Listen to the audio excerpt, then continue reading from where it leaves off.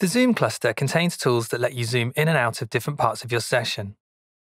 Zoom horizontally using the left and right arrows or by clicking and dragging on the arrows. You can also zoom horizontally by holding Option on Mac or Alt on Windows and using the scroll wheel or trackpad.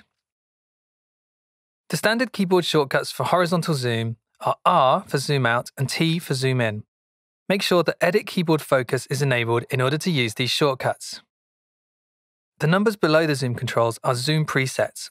Click on them or use 1 to 5 on the keyboard to recall them.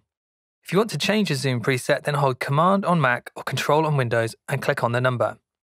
One last option is to use the buttons on the scroll bar at the bottom of the window. There are 2 separate vertical zooms, one for audio waveforms and one for MIDI notes.